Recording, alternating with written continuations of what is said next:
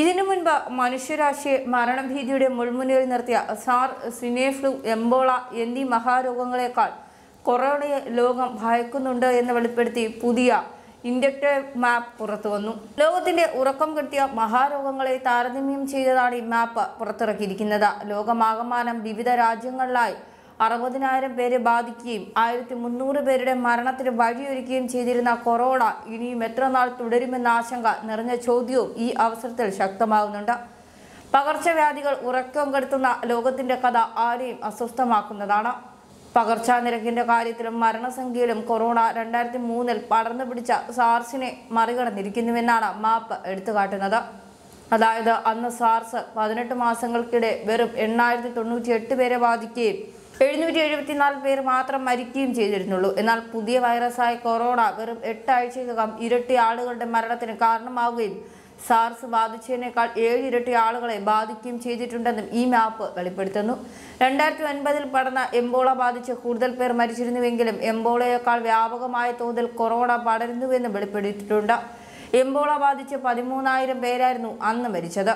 എന്നാൽ കൊറോണ ലോകമെമ്പാടും പടർന്നു പിടിക്കുന്ന അപകടകരമായ പ്രവണത പ്രകടിപ്പിക്കുമ്പോൾ എംബോള പ്രധാനമായും African രാജ്യങ്ങളായ guinea, Liberia, Sierra Leone തുടങ്ങിയിടങ്ങളിലായിരുന്നു പടർന്നിരുന്നത്. പക്ഷേ കൊറോണ ലോകമെമ്പാടുമുള്ള 28 രാജ്യങ്ങളിലും ടെറിട്ടറികളിലുമാണ് നിലവിൽ പടർന്നു പിടിച്ചിരിക്കുന്നത്. 2009 സീനെ ഫ്ലൂ പടർന്നു പിടിക്കുന്നതിന് മുൻപുള്ള ഒരു അവസ്ഥയിലാണ് നിലവിൽ കൊറോണ എത്തിയിരിക്കുന്നത്.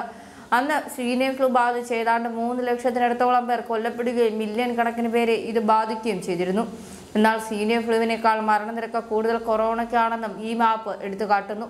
അതായത് സീനെ ഫ്ലൂവിന്റെ മരണനിരക്ക് വെറും 0.2% നിലവിൽ കൊറോണ കാരണമുള്ള മരണനിരക്ക് 2%. അതായത് കൊറോണ ബാധിതരിൽ 2% പേരും മരിക്കുമ്പോൾ സീനെ ഫ്ലൂ ബാധിച്ചിരുന്ന വെറും 0.2% പേർ മാത്രമേ മരിച്ചിരുന്നുള്ളൂ. പുതിയ മാപ്പിൽ ലോകമെമ്പാടുമുള്ള കൊറോണ വൈറസ് ബാധയെ തുടർന്നുള്ള കേസുകളും മരണങ്ങളും അടയാളപ്പെടുത്താൻ റെഡ് സർക്കിളുകൾ ഉപയോഗിച്ചിരുന്നതായി കാണാം.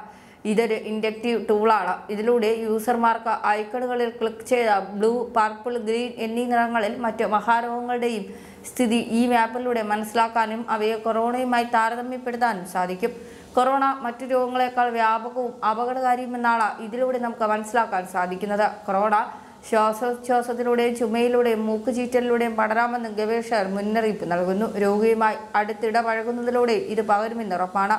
നിലവിൽ ചൈനയിൽ 59,822 പേർക്കാണ് കൊറോണ ബാധിച്ചിരിക്കുന്നത്. ജപ്പാനിൽ 236 കേസുകളും ഹോങ്കോങ്ങിൽ 51 കേസുകളും തായ്ലൻഡിൽ 33 കേസുകളും സൗത്ത് കൊറിയയിൽ 28 തായ്വാനിൽ 18 മലേഷ്യയിൽ 18 കേസുകളുമാണ് റിപ്പോർട്ട് ചെയ്തിരിക്കുന്നത്. ഓസ്ട്രേലിയയിൽ 15 വിയറ്റ്നാമിൽ 16 ജർമ്മനിയിൽ 16 US-ൽ 14 ഫ്രാൻസിൽ 11 മക്കാവുവിൽ 10 UK-യിൽ 9 UAE-യിൽ 8 കാനഡയിൽ 7 ഇന്ത്യയിൽ 3 ഫിലിപ്പീൻസ് 3 ഇറ്റലിയിൽ 3 റഷ്യയിൽ 2 സ്പെയിനിൽ 2 Belgium, Sweden, Finland, Nepal, Sri Lanka, Cambodia എന്നിവിടങ്ങളിൽ ഓരോ കൊറോണ കേസുകളുമാണ് ഇപ്പോൾ റിപ്പോർട്ട് ചെയ്തിരിക്കുന്നത്. കൊലയാളിയായ വൈറസ് കൊറോണയുടെ വ്യാപനത്തിന്റെ തോത് ചൈനയിൽ കുറഞ്ഞിരിക്കുന്നുവെന്ന് ഏതാനും പുതിയ റിപ്പോർട്ട്. അതായത് മുമ്പത്തെ ഗതിയുമായി താരതമ്യപ്പെടുത്തുമ്പോൾ ചൈനയിൽ ഇപ്പോൾ കൊറോണ പടരുന്നതിന്റെ വേഗത കുറഞ്ഞിട്ടുണ്ട്. എന്നാൽ ചൈനയ്ക്ക് പുറത്തുള്ള രാജ്യങ്ങളിൽ കൊറോണ പടർന്നു പിടിക്കുന്നതേയുള്ളൂവെന്നും അവിടങ്ങളിൽ മൂർധന്യാവസ്ഥയിലെത്തിയാൽ കടുത്ത അപകടാവസ്ഥയുണ്ടാവുമെന്ന് വിദഗ്ധർ മുന്നറിയിപ്പ് നൽകുന്നു. ലോകത്തെ സകല രാജ്യങ്ങളും ഈ കൊലയാളി വൈറസിന്റെ രുചി അറിഞ്ഞ് ഇതിനെ സംഹാര താണ്ഡവം അവസാനിക്കുകയുള്ളൂവെന്നും പ്രവചനമുണ്ട്.